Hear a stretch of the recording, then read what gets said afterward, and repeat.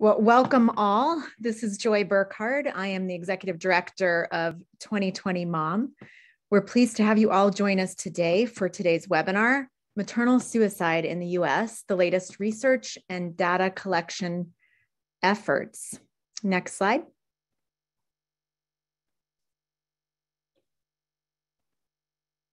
As I mentioned, my name is Joy Burkhardt, and I'm the Executive Director of 2020 Mom. I'm thrilled to tell you a little bit more about 2020 Mom, and I'll start by sharing our mission. We've been around this month, was our 10-year anniversary, or birthday as we like to call it, and we've been working to close gaps in the maternal mental health care system for our last 10 years. Our vision is a healthcare delivery system that routinely detects, treats maternal mental health disorders for every mother, every time.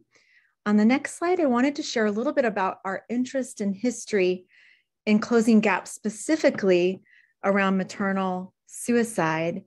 I'm going to start by sharing that we noted that there were gaps in data reporting, not just for maternal health, like so many of us knew, in maternal mortality generally, but also gaps that we were quite concerned about around the reporting of maternal suicides, and became very interested in data collection efforts and also information sharing 4 years ago when we first outreached the CDC and others to raise this opportunity. You can see on the slide here that we have highlighted some of our work in this space, blogging on maternal suicide for quite some time, and also launched the US Maternal Suicide Awareness Campaign this month, several years ago, 4 years ago as well, during Suicide Prevention Month.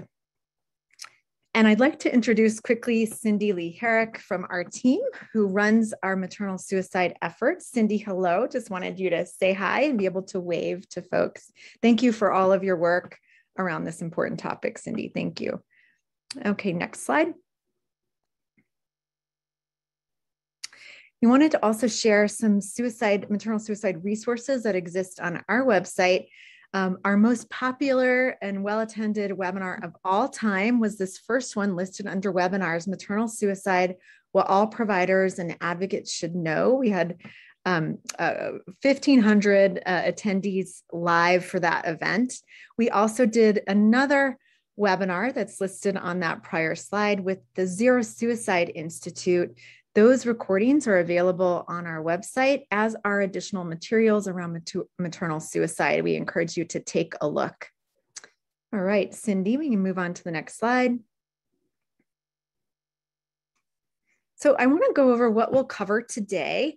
And we're going to be hearing from our guest speakers about an overview of maternal suicide research and data collection efforts in the US, including the important role of maternal mortality review committees, or MMRCs.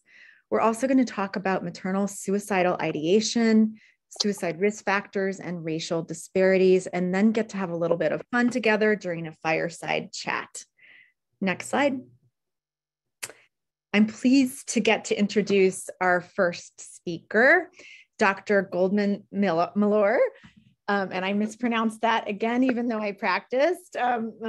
Cedra Goldman Miller has been doing really incredible work in this space, and many of us have seen her work through some incredible articles covering her work. She'll talk a little bit about that work, but really the headlines, some of you may recall hearing about suicide and overdose being the leading cause of maternal mortality, really getting this data on the map in a very big way about 18 months ago, if I recall correctly. So Dr. Goldman Miller, I'm excited to turn it over to you. Thank you.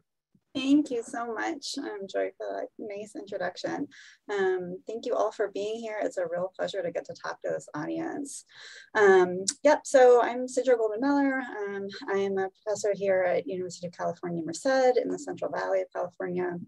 And I'll, I guess, just launch right in because I know we have a lot of exciting stuff to get through today. So let's see, next slide. Okay, so I mean, the reason that we're all here today, I think, is that we all know that pregnant and birthing persons in the United States die at a higher rate than in other high-income countries.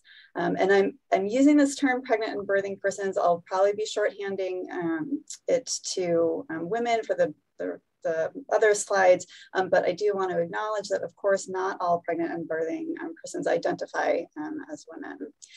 So we know that they die at higher rates than in other high-income countries, and that rate has been going up. And reducing these deaths is now a public health and a clinical priority, as it has been for a while. But what often gets kind of lost in this message is increasing scientific evidence that suicide is a surprisingly prevalent and potentially an increasing cause of death during pregnancy and the first year postpartum. But this incredibly devastating outcome gets a lot less attention most of the time than other kinds of causes of maternal death. Okay, next slide. So to get us on kind of the same page when we're talking through these topics, I thought that I would start with reviewing sort of a few bits of key terminology, because there's sort of a lot of terminology in this field, so I just wanted to get everybody on the same page. So when we talk about this term maternal mortality, what that specifically refers to is death of a woman while she is pregnant or within 42 days or about 6 weeks of the end of her pregnancy, from causes that are specifically related to or aggravated by the pregnancy or its management itself. There's a lot of kind of specific causes that fall into this category, but some of the biggest ones are hemorrhage, hypertension, and venous thromboembolism. Most importantly, the term maternal mortality does not include deaths that come from accidental or incidental causes, and that includes suicide. Okay, next term.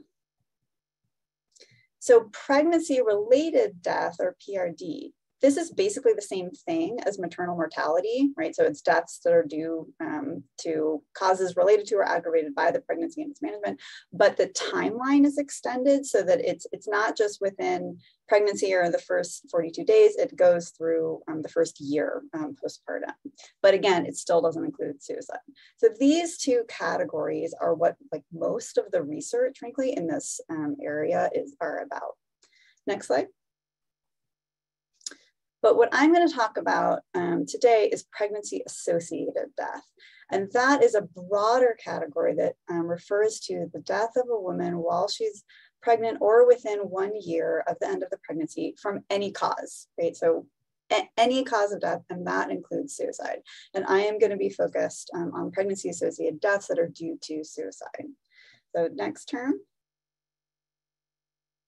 So the last term that I'll talk about, so I'm not really going to present data on this, but I know Kara Zivin is going to, so this is important to mention, is this term maternal morbidity. So morbidity in general refers to any non-fatal illness or injury. There's a specific category called severe maternal morbidity that refers to any unexpected outcomes of labor or delivery that result in serious consequences to the woman's health. And so it's a long list of conditions. It includes myocardial infarction, renal failure, eclampsia, sepsis, and other things. This term, severe maternal morbidity, does not generally include mental health outcomes, but as you'll hear today, we need to probably expand beyond that. Okay, next slide. Okay. So like I said, there hasn't been there's not still a ton of research in this area. And in particular, the most recent national estimates that we have on suicide rates during pregnancy and the postpartum period are actually from 2010. So that's quite a while ago now. Since then, the health of reproductive age women has changed, quite a bit potentially.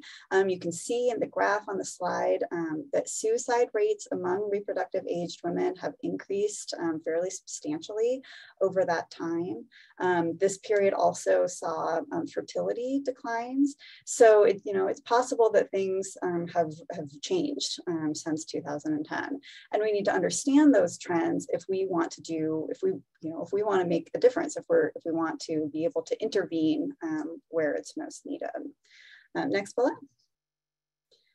So in the work that I'm going to talk about today, so this work is not yet published, it's under review, but it is not yet published. So it's like not even hot off the presses, because still under review. So what my collaborators and I, so this is Claire Margerson, Allison Gemmel, and other women. So what we have been doing is focusing on our analysis on pregnancy-associated deaths due to suicide as well as other causes. And what we were looking at was these trends in these deaths during this 2010 to 2019 period. So we looked at them overall. We also looked at racial and ethnic disparities, and also looked at timing of the deaths in relation to pregnancy. Next slide. Okay, so what did we do? So we used both birth certificate data and then death certificate data to identify deaths between 2010 and 2019. It's not quite national data. We restricted the analysis to 33 states plus Washington, D.C., whose death certificate systems used this thing called the pregnancy checkbox that signifies, so the coroner fills it out, or a person related to the coroner, if the woman, if the female decedent was known to be pregnant or postpartum at the time of her death. So not all states use this checkbox system, so that's why we restricted it to these 33 states. So during this period of 2010 to 2019, there were a total of 11,782 pregnancy-associated deaths. So that's all deaths, right? So deaths from any cause. Next bullet. Of those roughly 12,000 deaths, 558 were due to suicide. So that's roughly 5.5% of all pregnancy-associated deaths during this period were due to suicide. If we sort of compare those deaths to the number of live births during that same time period, which is the denominator that we're usually using here, what that leads to is a ratio of 2.2 suicide deaths per 100,000 live births. You can see in the bullet points here some of the other major causes of pregnancy-associated death during this time. So in the graph on the right, you can see that these pregnancy-associated deaths that are due to suicide, they're fluctuating a bit, but overall they did increase by about 32% between 2010 to 2019, and there was obviously a spike in 2018. Next slide.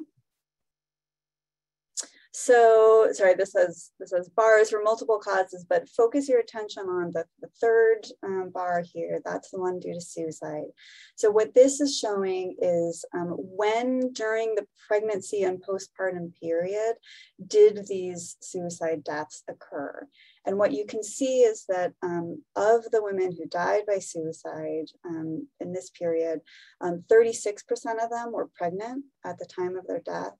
13% of them were in the first 6 weeks after the end of their pregnancy.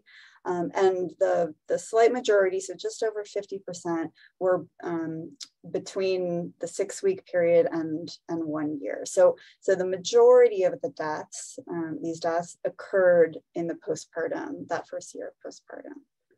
Next slide. So then we looked at racial and ethnic disparities. So really clearly, it just jumps out at you on this graph. American Indian and Alaska Native women have far higher ratios, basically rates of suicide deaths in the pregnant and postpartum period compared to any other racial or ethnic group. Non-Hispanic white women had the second highest rate, followed by Asian Pacific Islander women, and those who were Black and Hispanic. Next slide. So I'm not going to go into the sort of nitty-gritty statistical details here, but basically the other thing that we're trying to do in this paper is account for the fact that many suicide deaths among this population are probably underreported. So previous work has shown that not all of suicide deaths among pregnant and postpartum women are being captured, basically because that checkbox that, where the coroner is checking off, like, yes, this woman, was pregnant or postpartum at the time of her death, that checkbox is actually, it's underutilized. And so there's a lot of women who die who, for whatever reason, it's not recognized that they were pregnant or postpartum at the time of their death. So other researchers have created ways of kind of statistically accounting for that. So we applied those methods to our data from 2010 to 2018. And what we found is that if you sort of add in the estimated number of like missing suicide deaths, suicide would actually account for a far larger proportion of all pregnancy-associated deaths than the sort of unadjusted estimates show. So if you remember, the unadjusted estimates suggested that suicide was responsible for about 5.4% of all pregnancy-associated deaths. When we adjust for this undercounting, actually what we find is that suicide would account for 9.4% of those deaths. Next slide. So what we conclude from these findings, and again, these are preliminary, but we think they're right. It seems pretty clear that over the last 10 years, suicide among pregnant and postpartum women has increased. And it does seem to account for a non-negligible, a fairly disturbingly substantial proportion of pregnancy-associated deaths. We see that about 64% of these deaths occur postpartum, and most of them are occurring after that 6-week checkup, when women may not be, seeking medical care for themselves at all. We also observe these just unacceptable racial and ethnic disparities in pregnancy-associated suicide death.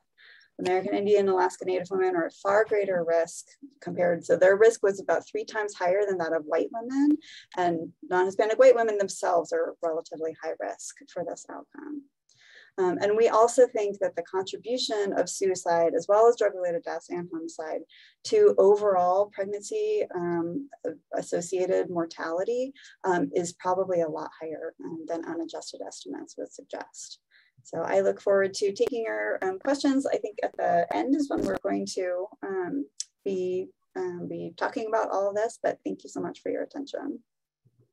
Thank you so much, Dr. Goldman-Malloy. We appreciate the presentation, and particularly because this data hasn't been shared widely yet. We also want to acknowledge that stunning statistic around Indigenous women and appreciate that you have teased out that critically important data. I now have the pleasure to introduce Dr. Marcella Smid, who is a lead investigator around a study called the Pregnancy-Associated Death in Utah, Contribution of Drug-Induced Deaths. She's also going to be talking about some of her new research, which is going to be critically important in standardizing the way maternal mortality review committees begin to look at suicide. Dr. Smid, happy to turn it over to you. Thanks so much for the invite. I'm really pleased to be here. So I'm a clinician. I'm a maternal fetal medicine and addiction medicine specialist, and I'm the medical director of the SuperRad clinic, which no one knows what it stands for, even my residents and fellows, but it's our dedicated prenatal and postpartum clinic for women with substance use disorders. Just like Cedra mentioned, I will use women here, but I also want to acknowledge that not all pregnant and postpartum individuals identify as women. Next slide. So I'm going to focus on the Maternal Mortality Review Committee process. So I've been on the Utah Maternal Mortality Review Committee since 2016. And so just to give folks kind of a background on how MMRCs work. So the intent of MMRCs is to review maternal deaths and to identify which of those are able to be prevented, and then to come up with real recommendations to multiple bodies on how to prevent deaths. And this is all kinds of deaths, whether it's from hemorrhage or hypertension. And increasingly, MMRCs are looking at drug overdoses and suicides. Our MMRC has been around for over 20 years, and it's a multidisciplinary group with medical providers that range from MDs, nurses, CNMs. We have family medicine docs, we have general OBGYNs, we have maternal fetal medicine specialists, we have neonatal docs as well. So we have a real breadth and depth of providers. We have social workers, mental health and substance use experts. When we are reviewing a death of a Native American individual, we solicit representation from tribal representatives. And we are trying to have a patient representation as well. That's still a work in progress due to some of our confidentiality issues. And there's been great work over the past decade, and really a lot of momentum even in the past 5 years since I've been on the MMRC, that we now, when I started, we had there were about 30 MMRCs in the entire country, and now there are 50 MMRCs, including 3 that are dedicated to cities, which is Washington, D.C., Philadelphia, and New York City. If you're interested in networking and finding out about your MMRC, this is the Review to Action website. Actually has an overview for every state that has an MMRC, the contact, how long it's been around, and who you can ask questions. You can learn about your MMRC and even how to participate. Next question, or next slide.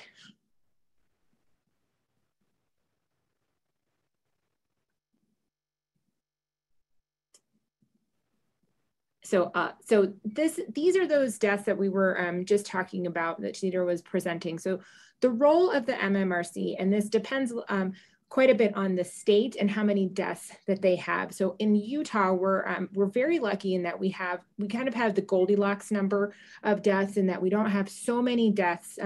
Like for example, California just has so many deaths that they have to really be a little bit more selective about the ones that a full committee reviews. And then there are some states that have very few deaths just because of their population, that they just don't have that much volume. And we're kind of, I think, in this really, if you can be great about talking about maternal deaths, but from a data perspective, we're right in the middle where we have enough volume that we can really see trends, but we also have a committee that the volume that we can review all deaths. And so that's pregnancy associated deaths. So our committee reviews all deaths that occur for an individual who is pregnant and up to a year from the termination of that pregnancy. And we also review, we don't just review deaths that end in a live birth. We also review miscarriages, terminations. Okay, so last month in August, Sorry? I didn't take pay. I didn't know what to do because I took. We will go ahead and mute out of my those account again, lines. which even Apologize or for that. something. All right, thank you. We hit 2 Zoom bingos there. I was talking while muted, and somebody was talking unintentionally. So we've hit Zoom bingo. So I'll go. So pregnancy associated, right? So we look at all deaths that end, all pregnancy outcomes from the termination of from the end of the pregnancy for a year postpartum. And what we're trying to do is to distinguish between what are the pregnancy associated deaths and pregnancy related deaths. And this is really important. So the way that we define that pregnancy related death is that it needs to come from a pregnancy complication, a chain of events initiated by a pregnancy, or the aggravation of an unrelated condition by the physiological effects of pregnancy. And what we're ultimately trying to answer is, if the person who died had not been pregnant, would they have died? And that's really the role of the MMRC, is to figure out that is this pregnancy related? And if it is, how can we prevent it? We in Utah, and this is significant for how this relates to overdose and suicide, because we have the ability to review all deaths, we were reviewing pregnancy associated deaths, which has sort of traditionally been viewed as more pregnancy associated and not pregnancy related. However, this has recently changed for us, and we'll go over that now. So next slide.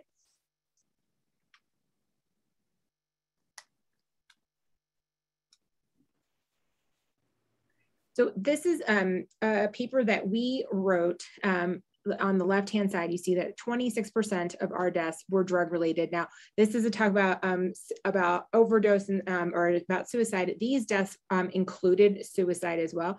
If we included suicide in this graphic, it's a third of the deaths that were pregnancy associated in Utah from 2005 to 2014 were either drug-related overdoses, not thought to be suicides, or suicides. And this was really alarming to us. And we went back to our committee. We really did a deep dive into these deaths and looked at what are the common themes. I mean, I'm an addiction medicine specialist, so really this was very focused on drug-related deaths, but we were really doing this in tandem because there's so much overlap between suicides and drug overdoses. So we did a very deep dive into our deaths, looking at common themes, what screening procedures were going on, how are providers screening, assessing, and treating and referring to treatment. And what you see on the graph on the right is that our pregnancy-related mortality ratio increased from 2014 to 2015. So the question is, why did it go up? And I'll answer that for you next. Next slide, please. So we came up, after we did this very deep dive into our overdose deaths and suicides, we came up as a committee with some standard criteria for how we would evaluate pregnancy relatedness as it specifically relates to drug-related deaths and suicides. And so these are the criteria that we have used, and this actually explains why our mortality ratio went up. And so we defined these as a pregnancy complication. So for example, I'm gonna talk about B because that was our most common. So a traumatic event in pregnancy or in the postpartum period with a temporal relationship between the event leading to self-harm or increased drug use and a subsequent death. And we really we looked at the years, the decades of deaths that we have reviewed and found that you can really relate it to any traumatic experience, so stillbirth, a preterm delivery, a diagnosis of a fetal anomaly, a traumatic birth experience, relationship destabilization with an intimate partner or a parent that was a main source of support due to the pregnancy. And so we define that if you have a child, right, that relationship is happening after, if that destabilization is happening afterwards, it is due to the pregnancy because that's how you got to the child. And then very importantly for drug-related deaths, removal of children from custody. Next slide, please. So those are the direct pregnancy complications. And then chain of events initiated by pregnancy. So I'm gonna focus on this one on the case examples were cessation or attempted taper of medications due to pregnancy-related concerns. So this can be either substance use pharmacotherapy like methadone or buprenorphine, or commonly psychiatric medications such as SSRIs or mood stabilizers for folks that were afraid of the fetal or neonatal effects. Next slide. And then the third category is the aggravation of underlying conditions by pregnancy. And this is the most common category identified in suicides. And so it's most commonly in Utah. So most commonly worsening underlying depression or anxiety or other psychiatric condition in pregnancy or in the postpartum period, with documentation that mental illness led to drug use or self-harm and a subsequent death. And so this most commonly was pre-existing depression or anxiety or PTSD or other underlying mental health conditions, bipolar included in that, exacerbated by either that pregnancy or in that postpartum period that led to suicide. And that was certainly the most common in our experience for suicide deaths. Next slide, please. So when we looked at referring to what happened in that, why did our pregnancy-related mortality ratio go up? When we applied these criteria that we had developed to our 2015 and 16 deaths, we were actually able to classify those deaths as pregnancy-related and really ultimately answering that question of if this person had not been pregnant, would they have died? And we, for suicide deaths, prior to this, had not classified any in 2013 and 14 prior to the development of these criteria as pregnancy related. But from 2015 and 16, we classified all of the deaths as pregnancy related because we had a structure to work with. Next slide, please. So now what we're doing is, so you're saying, well, this is Utah, right? So, well, Utah, I mean, lots of people think that Utah is a funny state. We are a funny state, but I've lived all over the country. We're not any funnier than anywhere else in the country. But these are the start of a national conversation. So we've developed these criteria, which are now in the MMRC world referred to as the Utah criteria. And with the CDC and one of my collaborators here, Christine Campbell, who's pictured at the top, she's a pediatrician who specializes in child abuse. She and I, and she's an expert in the Delphi method. We are embarking in the Delphi method for national consensus for these criteria.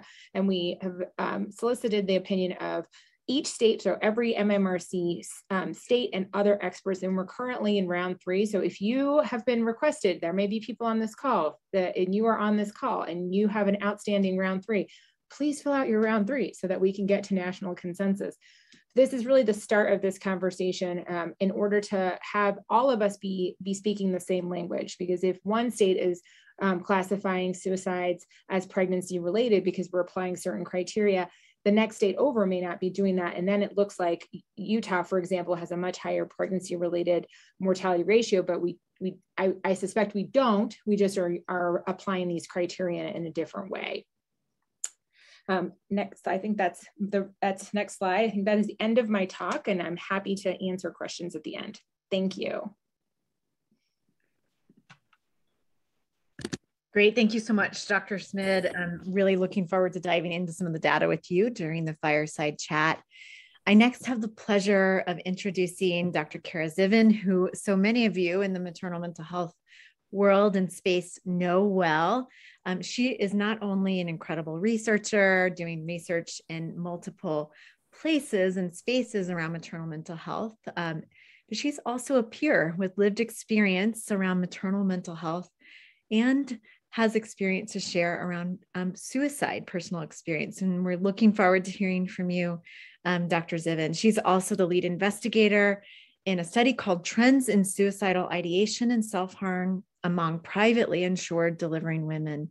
Dr. Zivin, happy to turn it over to you. Great. Thank you for having me. And can you hear me all? Yep. Okay, great. So if we could go to the next slide. So I'm going to step back a bit compared to the 2 prior presentations and focus on suicidality and self-harm. So not specifically looking at completed suicides. In the data that we had, we were not able to determine actual causes of death. So we decided instead to look at the experience of suicidality, which is more common than actual completed suicide. And as we've already talked about, the CDC mortality statistics exclude suicide deaths, and often suicidal ideation, self-harm are also excluded from information on maternal morbidity. Yet trends remain poorly described and also are somewhat high. So I actually was not the lead author on this paper that Joy just mentioned, but I was the senior author. It came from my study, and I've listed the citation at the bottom. So if we go to the next slide, I wanted to just give some background about our data. So again, we wanted to look at trends in suicidal ideation and self-harm, also noted together as suicidality, in a large cohort of commercially insured childbearing individuals. So our data came from Optum Clinformatics Data Mart, which uses United Healthcare data from 2006 to 2017. And so this data source includes nationally, commercially insured population across all 50 states. So it's a large data source. And this was part of my study funded by the National Institutes of Mental Health that we've called MAPLE, Maternal Behavioral Health Policy Evaluation Study, where we included individuals that we believed of childbearing age according to the CDC definition, so aged 15 to 44, that were continuously enrolled in a single commercial health plan for a year before and year after childbirth. So it's a somewhat restrictive definition, but we really wanted to be sure that we captured what was happening to these individuals during pregnancy and postpartum.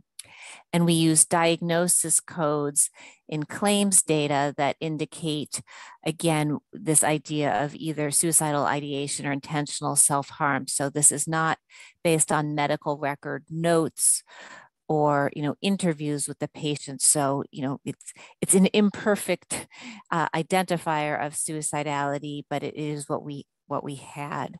So on the next slide, I present the trends that we found.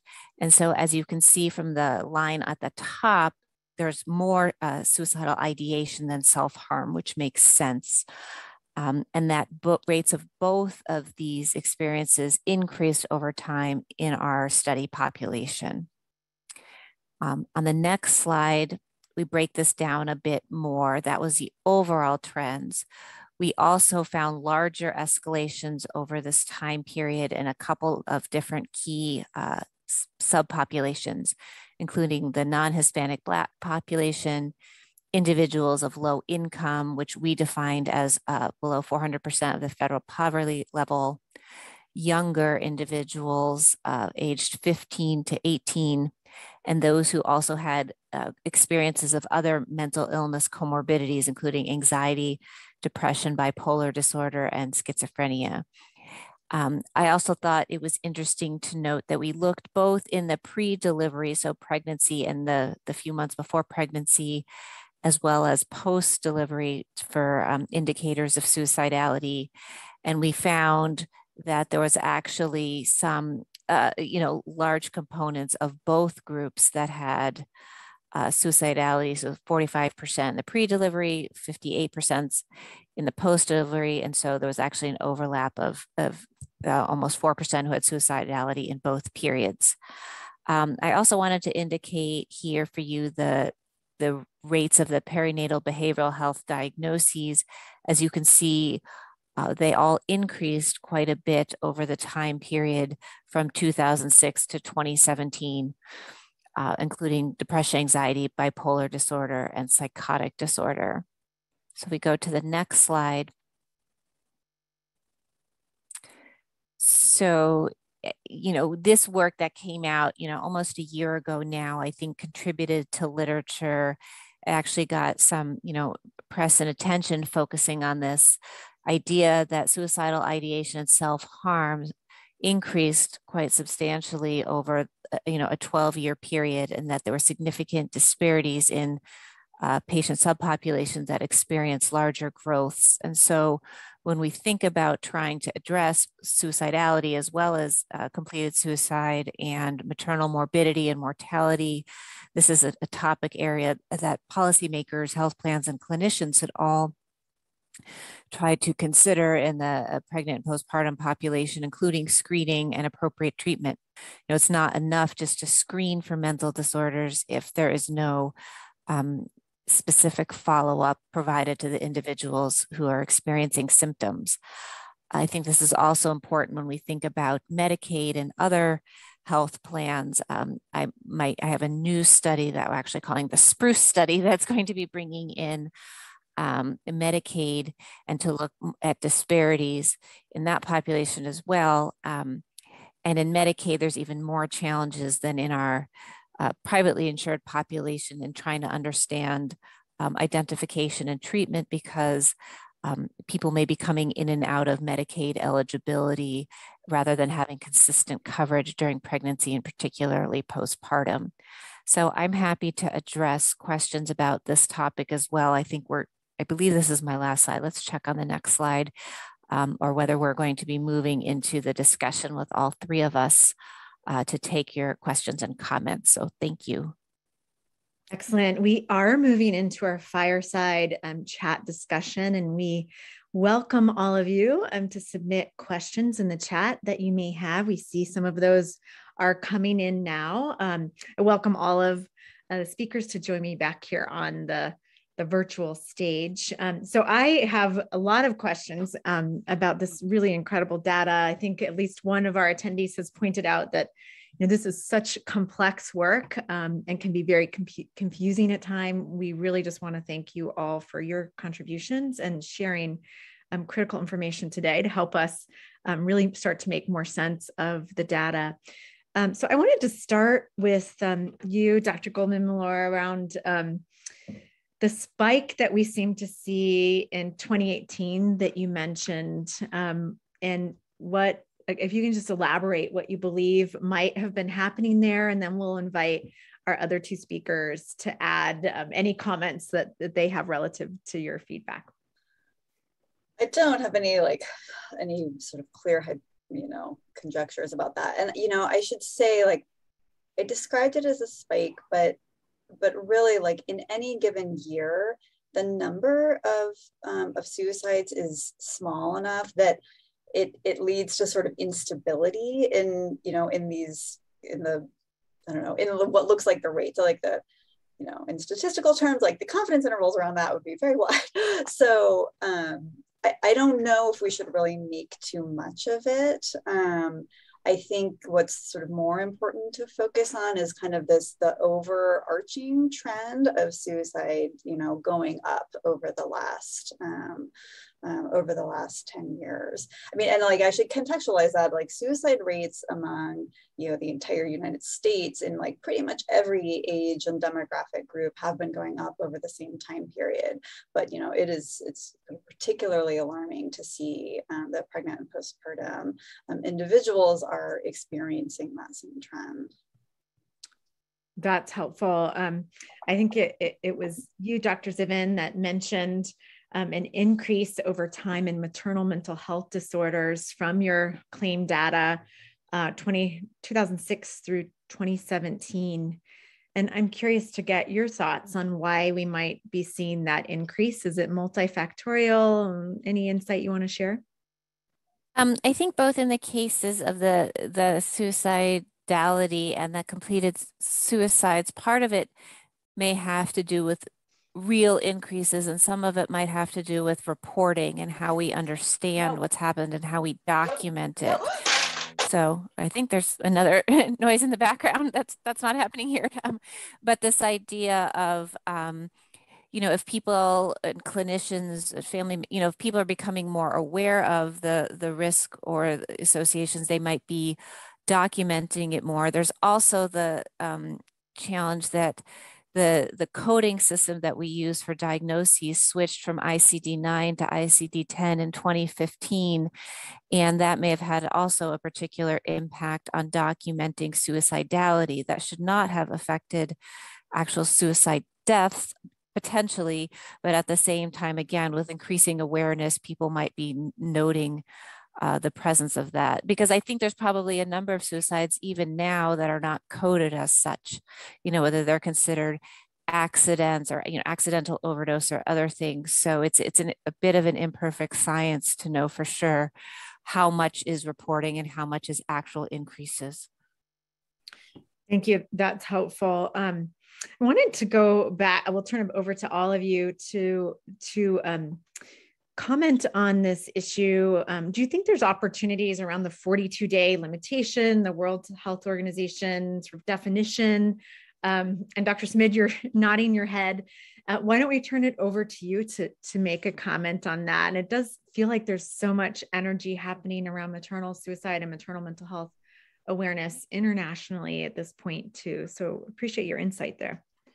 So, I think the short answer there is, yes. The short answer is certainly multiple MMRCs, ours included, have consistently made this recommendation that Medicaid should really extend pregnancy, and specifically here, pregnancy Medicaid, right? So you may be eligible. So your pregnancy at Medicaid extends, depending on what state you're in, 6 to 8 weeks out. And then you are no longer eligible for pregnancy Medicaid. You may be eligible for regular Medicaid afterwards, but that requires paperwork, documenting your salary. And depending on if you're in an expansion state or not, you may lose that coverage. As there are fewer and fewer states that are non-expansion states, that disparity has a little bit changed. But the recommendations of MMRCs for exactly these reasons, and it's for and I sort of shudder at making the distinction between physical health and mental health, because I think those are the same and there shouldn't be a distinction. but particularly for mental health conditions, including substance use disorders and other mental health conditions, really that shift of making somebody go through paperwork to continue their healthcare coverage is a huge barrier and a huge gap in being able to access the services that they need. And what we're seeing from the data is that there's 6-week postpartum or 8-week postpartum, if you're in a generous state, that's really when things are starting, right? And I think there was a question about should a 2-week mood check, right? There are going to be certainly people that are starting to exhibit symptoms at 2 weeks. So I don't think that's too soon, but I think that it needs to extend out much further out, really into that year postpartum at minimum, and having those services available when your child is 9 months old, right? It doesn't necessarily stop. That's when we're starting to see things kind of escalating. And that's why we're seeing the deaths where we're seeing them, which means that there's a huge amount of morbidity that's happening underneath that iceberg of deaths that we can actually see above the surface. Thank you so much for those remarks. I'm seeing our other two panelists nodding their head, and invite you to make comments on this issue of postpartum Medicaid extension or pregnancy Medicaid extension, and also anything that you want to share relative to definitions around data tracking, the 42-day cutoff around pregnancy. Is it associated, related, whatever term that might be? I would appreciate your thoughts on that question too. Dr. Goldman Miller, will you touch on that first? Try. Yeah, I'm not a policy person. I'm a psychiatric epidemiologist by training, but yeah, I mean, I think that there is a lot of evidence out there that in that period, in the postpartum period, when, not all individuals are, maintain coverage for a year, there's a lot of churning. And like Marcella said, it's such a barrier to have to, reapply for insurance, keep track of, what's happening. So, I know that there's policy movements at the national level and at some state levels to require or, mandate a full 12 months of Medicaid coverage after delivery. And like that's certainly something that the evidence suggests would be beneficial. Yeah, Dr. Zivin, why don't we turn it over to you? We know that you really do have an interest in policy and have been following this topic. And anything else that you want to cover from a policy perspective? You hit on, several of you hit on sort of risk factors, pre-existing mental health disorders prior to pregnancy, et cetera. Anything else that you want to? I know I'm trying to track this and also look at some of the questions in the chat because I don't want to miss those either. I think, right, as we've been talking about, it's a bit challenging, especially when we're talking about Medicaid, because every state has different policies and politics and things that affect, how long people get care and which people get care and whether they're in an expansion state. And it really shouldn't matter what your zip code is, what kind of care that you get. And I mean, that's true for many conditions, not just perinatal health, obviously. And I think it's an interesting time to be following this issue because there are opportunities under what was the COVID relief bill back in March that could allow states to have an easier opportunity to extend Medicaid postpartum, but that obviously depends on the state's willingness to do so.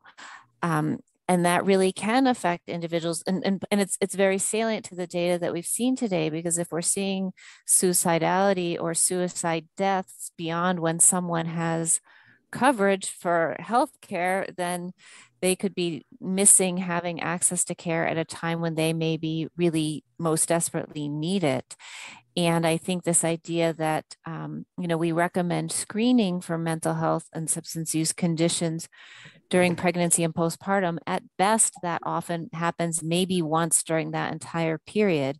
And yet you can imagine, and I know from personal experience, that how you feel at 6 weeks pregnant may be different at 6 months pregnant, which may be different at 2 weeks postpartum, which may be different at 6 months postpartum. And so, not carefully tracking that can really be problematic. So I'm not 100% sure if I addressed the question, and I see there's Crystal McCauley has a hand raised.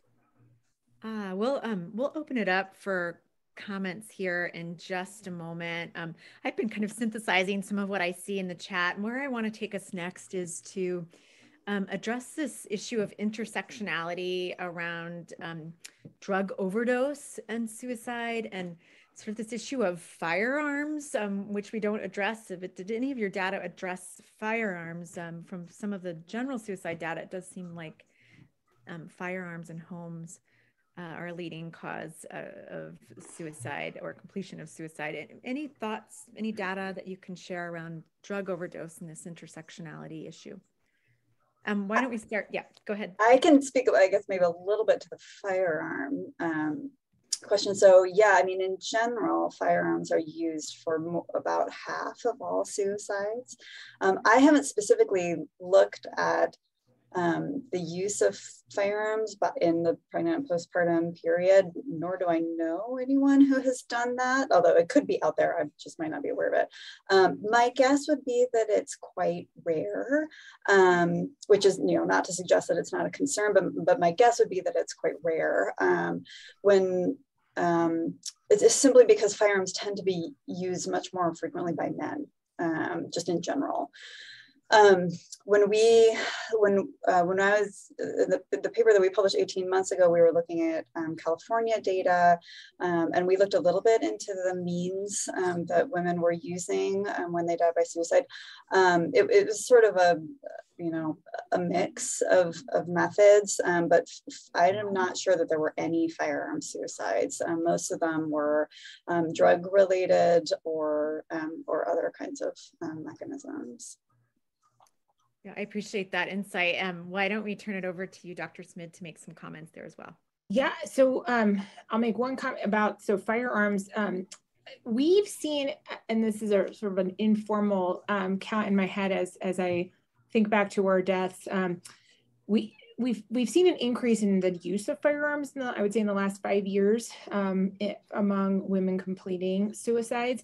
But like we said, it's really rare. And another thing is data ascertainment, right? So because of that, I started actually screening for firearms in my own clinic, but there's no place in the EHR to put that. So we've got a place for the EPDS, we have a place for GAD-7, we've got domestic violence, we've got so many places, but we actually don't have a button to click, does this person have a firearm in their home? And it's a question that we ask, it's a question that the pediatricians ask, but it's not documented in a systematic way. It's usually documented in notes, which then makes it hard to really do a systematic review. In terms of the intersectionality between overdose and suicide, I think this is kind of where I live a lot. And I think the comment that I'll make there is it's really hard to tease out, even when you're looking at the MMRC data that's available, which is health records, right? So prenatal charts, autopsies, the police report. So we actually get a lot of data, but the question of did this person die by suicide or did this person die by an accidental overdose is often hard to answer for anybody that's trying to sort that out. And the medical examiner has three boxes: natural, accidental, suicide, or actually four, unable to determine. And so one of the things that we are starting to see, even from our Delphi method, but there's lots of discussions about this around the country for MMRCs, is having a survivor interview, because there's a lot of information that could be gleaned that's not available to MMRCs or really to investigators trying to figure out did this person die by a suicide or an overdose, and does it matter? And I think the answer to that is yes, because people who die of an accidental overdose are not in the same place as a person who dies by suicide. And the interventions, while overlap a lot, may have some important distinctions. And so really understanding what the deaths are telling us. And one of the ways that we can do that is by having these survivor interviews. which I think is happening around the country. And there's certainly, I mean, that requires funding, right? And that requires training a specific person to be able to do that and to ask questions that are trying to get at the answer of, if this person had not been pregnant, would they have died? Right? Is it pregnancy related or not? And asking, do you think this person was intentionally trying to end their life or not? And those are things that don't live in the medical record in a way that when you're trying to aggregate the data, you can find. So a role for qualitative interviews, I think, will help us tease that apart and then be able to really target interventions that may prevent these deaths. That's great. And that role of interviews to really get to the bottom of intentional suicide versus drug overdose sounds critically important, and I believe a couple of states like California have begun to do that kind of work. Really helpful. There's questions about screening. So we know that screening for maternal mental health disorders just generally can be complicated because of the range of disorders and confusion around intrusive thoughts and psychosis and all of these things. That aside, though, I'd like to just ask you all, or anyone who feels comfortable, talking about maternal or suicide risk. And the ASQ is one questionnaire that we're familiar with. Any suicide screeners that you've been involved in with your research that you would like to mention today? And Cindy, I'm going to ask you to go ahead and drop in the tools that we've covered in some of our prior work in the chat as well. We'll make sure we link to those when we send out the recording from today's session. Any comments on suicide screening? And if not, I think Dr. Zivan, will turn it back to you to just give us another refresh on this study, this claims data study. And was it, what's interesting to me is the fact that obstetricians often don't submit claims because of capitated obstetric care. So was this mostly behavioral health care claims? Was there also emergency room department claims? Like anything more you want to share around your data? So it's a good question, and we're still digging into it. That was a first paper that came out of this study, and it was fairly descriptive. So I believe, and I would have to double check, so don't hold me to this, that we were looking for diagnoses of suicidality from any claim during pregnancy or postpartum. But I think you make a good point about, well, who's making those diagnoses, and does it vary by provider type? Because we know that obstetricians tend to feel, or at least can feel, less comfortable making mental health related diagnoses and treatment. And so that is an important question. Or, I mean, it could have been any other kind of specialist as well. But that's part of like the main focus of the study, not only on suicidality, but in general, the differences in utilization as well as expenditures during pregnancy and postpartum for individuals who have mental health and substance use disorder diagnoses and treatments. So please stay tuned. We're still working on it. But yes. Well, we're scheduled for another about 17 minutes, but we're going to do our best to begin to wrap up. I do want to ask each of you, we've learned today about the Maternal Mortality Review Committee process and how critical it is to dive into records and really understand what could be a potential maternal suicide, not just look at coroner death certificates. Also want to hear from you what you believe the role of the Perinatal Quality Committee in each state, which we believe most states are sort of gearing up around those kinds of interventions, and what the intersectionality is around MMRCs. I think Dr. Smid, we'll start with you. There was also one other question that I'm going to toss to you while we have you, and that is the role of the Review to Action, the AMCHIP organization and set of resources for MMRCs, and anything that you want to share relative to support that's there, a question that's come up here in the chat. Yeah, so the quality collaboratives are one of the most powerful ways of getting attention on these issues. So quality collaboratives, what's great about them is that they are tapped into the folks that are engaging with pregnant and postpartum individuals around the whatever state that you're in. And they've increasingly now looked towards mental health and drug related deaths and drug related morbidity, not just deaths, but really the morbidity that comes along with these conditions. And we are very lucky here in Utah is that our Quality Collaborative and our MMRC, there are many people who overlap on those. So our Quality Collaborative and our MMRC inform each other. And I suspect, I think that that's the way that it is in most states. But if it's not, I would certainly encourage that. In terms of the review to action, I think that the review to action that's the things that I love about review to action is that it's really a synthesis of the trends that are happening around the country. So we're not talking about the silos, right? So Utah is doing something and California is doing something. These are, if it's happening in one state, it's almost certainly happening in another state.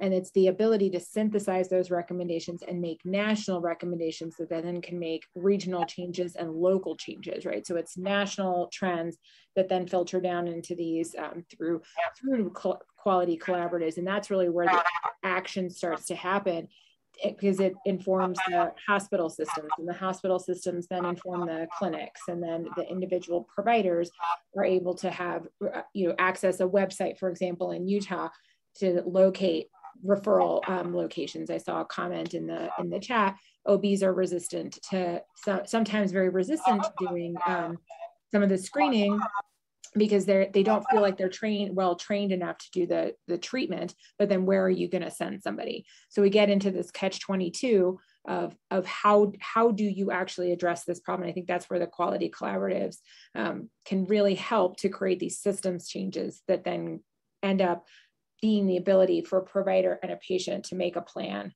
to get to wellness. Excellent. Thank you so much, Dr. Smid. I'm going to turn it back over to Dr. Zivan and Dr. Goldman-Malur to make some additional comments or any other closing remarks that you wish to make. So I admit, because right now I'm principally focusing on administrative data, I don't have some of the death certificate data or the MMRC data that my colleagues have access to at this point. To me, like sort of my overarching concern on this topic is just making sure that people are aware of it and that we document it. Like I personally find it frustrating that we focus on this division, as Dr. Smid was mentioning, of between mental health and physical health contributors to maternal morbidity and mortality, although again, we do that outside of pregnancy as well. When I think these things go together, obviously. And so, to me, it would be great if the CDC data included those causes of death. And I understand they're balancing competing demands and objectives, both nationally and internationally. But, I think we undercount the burden of illness, and that does a disservice to individuals. So I hope by highlighting it through this type of forum, and also there's a lot of great written material coming out in this area that will shine a light on this topic. Wonderful. Thank you. Yeah, I don't think I have a lot to add. I completely agree with the previous comments about important areas to pursue and kind of focus on over the next several years. I think one extra thing that I would highlight is that as utterly devastating as all of these deaths are, it really is kind of the tip of the iceberg of a much larger kind of burden of really acute distress and suicidality and depression and other mental illness and struggles with substance abuse that I think frankly in part because of data limitations, I think is not focused on as much. And I think we're starting to see changes in that. I mean, I know the folks that I work with are, really emphasizing this. I know that Carson and her team are focusing on this, but I think we need to pay, more attention to the morbidity and not just the mortality also. Wonderful. And Dr. Smid, any final remarks that you'd like to make? well, I think since you've logged on, you have the audience has expressed an interest in this topic. I think the way to honor women, I think, that have died and to hear their voices is to listen to and really dig into what we can learn from their deaths in order to address the severe morbidity that we know is happening under the iceberg. And by doing that, we really are able to both honor the women that have already died and potentially intervene and improve lives of women who are living. And I think that's the amazingness of things like this, where people are logging on, they're listening to it, they're talking about it, and and it's national. So we're having these conversations in our own world and making connections across, substance use and mental health and physical health entities to really focus on this. And I think the momentum is happening. So I'm really hopeful. I think this is a really hopeful time, even though we are talking, we're in the middle of a pandemic, we have lots of other things going on. I actually think this is quite a hopeful time, and there's a lot of momentum around this. And I think we're going to see some big changes in the next few years. And so while it's a weighty topic, I think we are moving in the right direction. Wonderful. And we will just wrap up. We have emails to share here in just a moment on the next slide.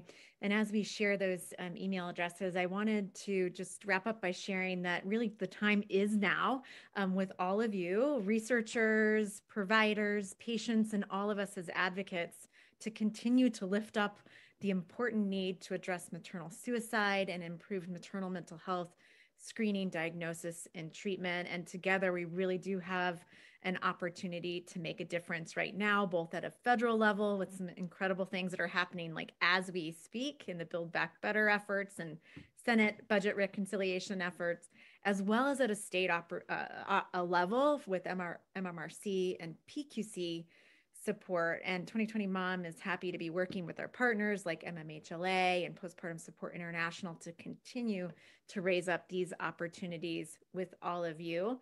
And with that, we'd like to close by sharing our final slide today, which is a reminder. You've seen this come out from several of our organizations thus far, that it's really exciting that the very first issue dedicated or almost fully dedicated to maternal mental health of Health Affairs, which is really the leading journal on systemic change and research in the health field, is going to be released in just a few days. There will also be a corresponding webinar addressing maternal mental health. Again, one more indication that the time really is now for maternal mental health and maternal suicide prevention. We thank all of our speakers today for sharing all of their incredible work and how we're kind of piecing this important picture together. And we look forward to continuing conversations and lifting up your work. Thank you all for attending today. Take care. Thank you.